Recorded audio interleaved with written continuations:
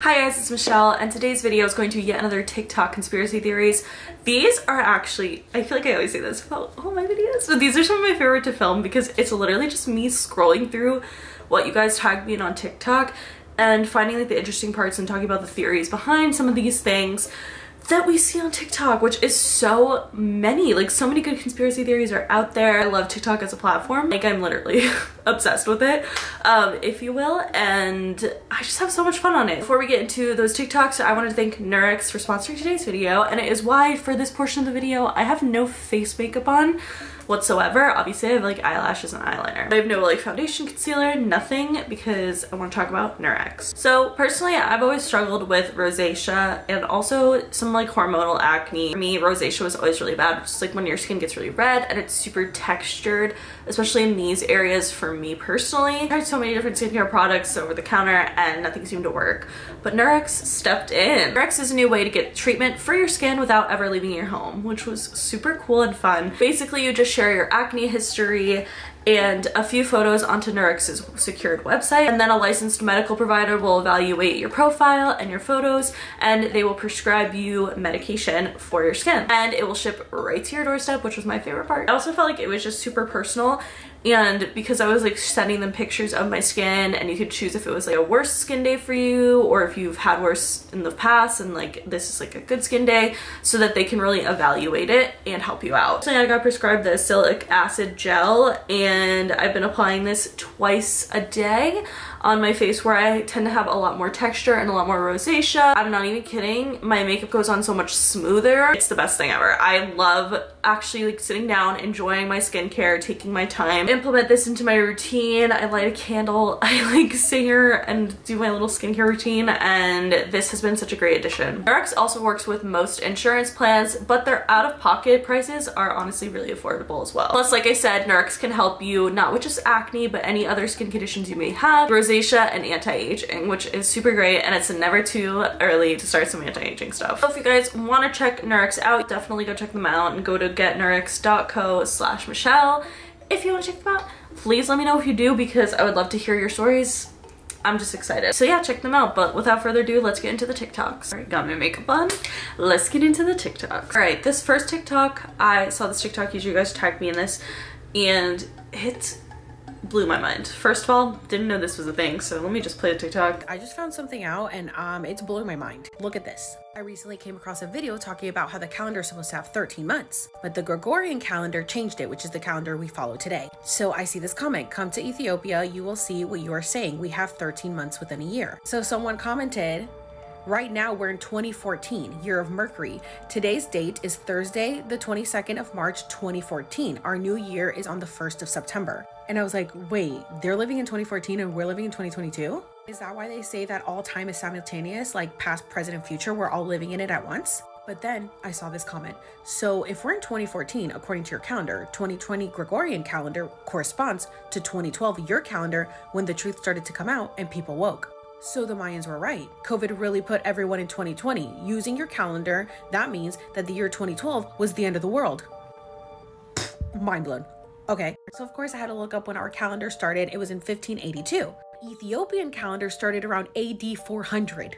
So they are obviously way more correct than we are. How many years did we lose switching to the Gregorian calendar? 8 years. We're lost in translation when the switch to the Gregorian calendar was made to in the 15th century. And if you guys remember, the Mayan calendar says that the end of the world would be on December 21st, 2012. And even according to the Julian calendar, that would be on January 21st, 2020, when COVID was at its peak. So I'm freaking out in the middle of the night, and I message my dear friend JK Ultra Jen. If you guys aren't following her, please go follow her, who's super into all this stuff. And I was like, girl, I'm sure you know this, but did you know this? And her and I are both freaking out because we didn't know this. So she goes and converts what day is December 21st, 2012 in the Ethiopian calendar. What does it calculate to us? December 31st, 2019.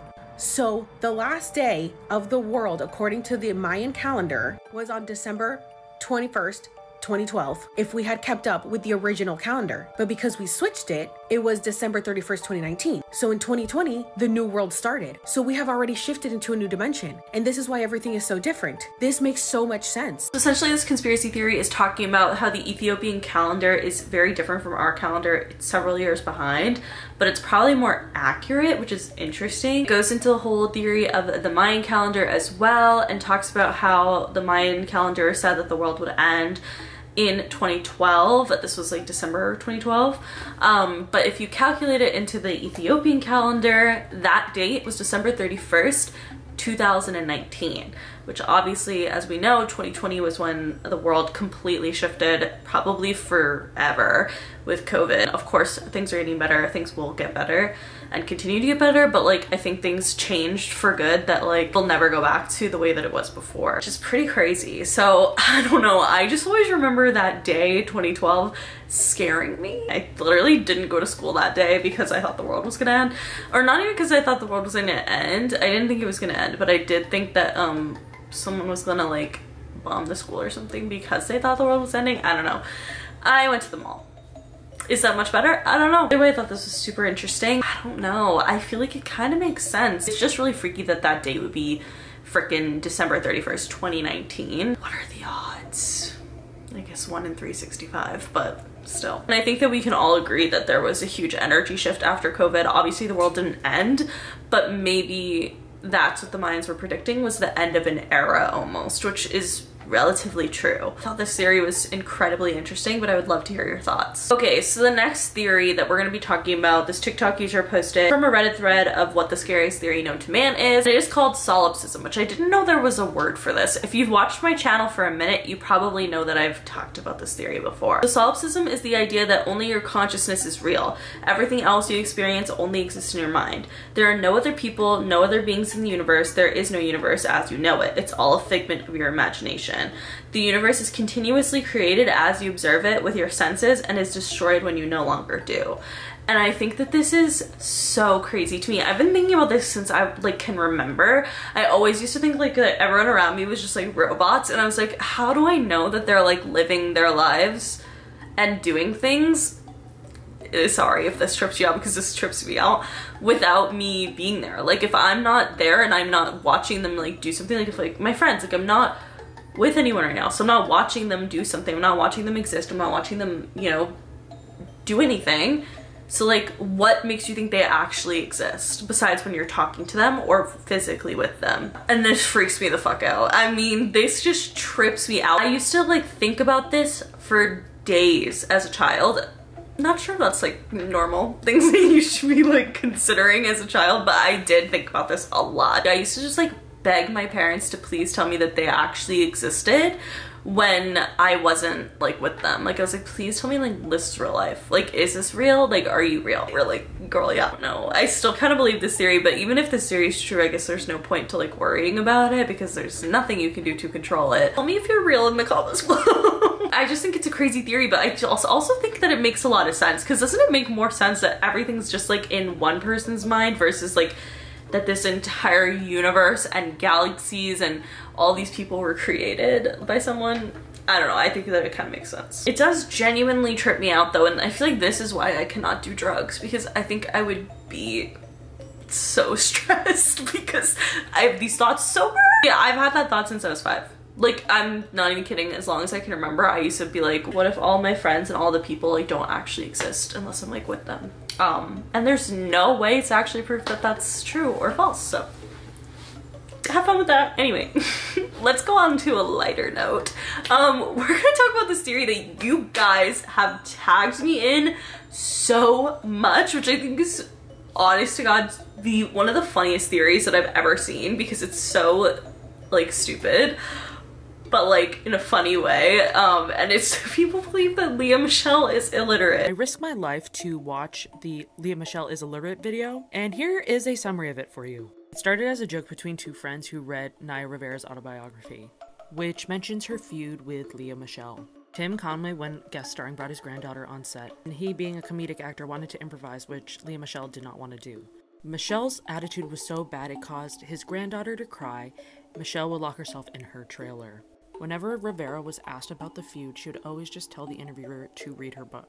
Michelle never mentions this situation, led the two presenters of the theory to conclude that Lea Michele can't read, so she just has her lines read to her because she was a child actor on Broadway, and she just never had time to go to school. The amount of times I've been tagged in this, I'm surprised that anyone actually wants me to talk about it, because I literally think it's like 100% a joke, but it's really freaking funny. Like, literally, if you type in Lea Michele, the first thing, Lea Michele husband, the second thing, Lea Michele illiterate, and I can't. I think that's really funny. So the basis of the theory is that because Lea Michele was a Broadway child and a child actor, she didn't have time to go to school and therefore never learned how to read and was always fed her lines. After Glee, Lea Michele went on to do Scream Queens, which was okay because Ryan Murphy created both shows and he apparently knows her secret and feeds her the lines. I don't know why this is a real theory, but it's really fucking funny. And the theory continues by the fact that Lea Michele apparently never uses her own phone. Like, see pictures of her assistant using her phone for her, and what killed me, I literally have chills right now because it was so funny, was that they the theory goes on to be like Lea Michele doesn't write her own Instagram captions unless it's just emojis. I want to put this part that this TikTok user said because the way she put it was so funny. For Instagram captions, if it's just an emoji, it is done by Michelle herself. If there's words with no emoji, it was written by somebody else.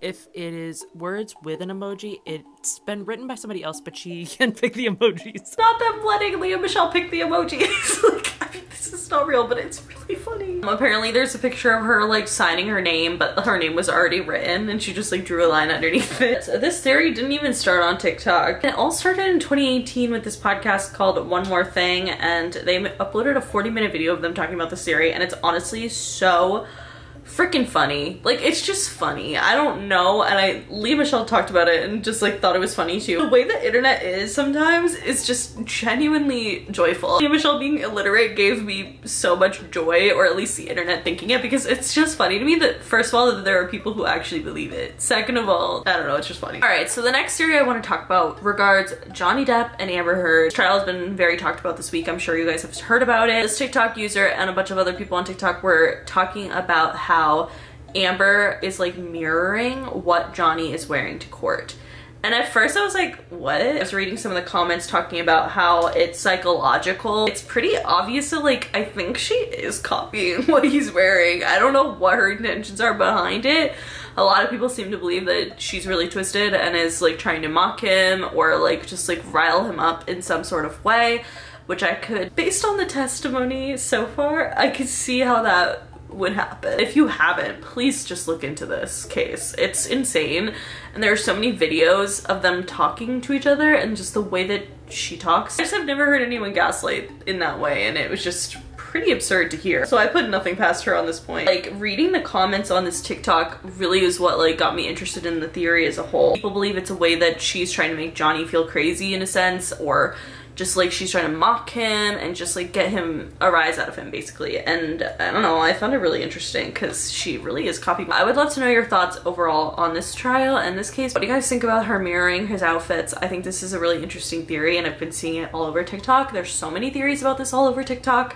So if you guys are into it, then definitely go check it out. But anyway, that's all the TikToks for today. I hope you enjoyed that we lightened the mood a bit with Lea Michele. I don't know why so many people have been requesting me to talk about it, because I feel like, do people think that's real? It's like a joke, right? You know, me not knowing. I am always so behind on jokes. It's so bad. Anyway, that is it for today's video. If you guys liked it, please give it a big thumbs up. Let me know in the comments below what you guys think about these TikToks. I would love to hear them. And if you have any more TikToks, definitely tag me in them. I love TikTok conspiracy theories. They're so good. But that is it. Make sure you follow me on Twitter, TikTok, and Instagram because I'm always posting really dope ass shit on there. Subscribe for new videos every week, and I will see you guys later. Bye.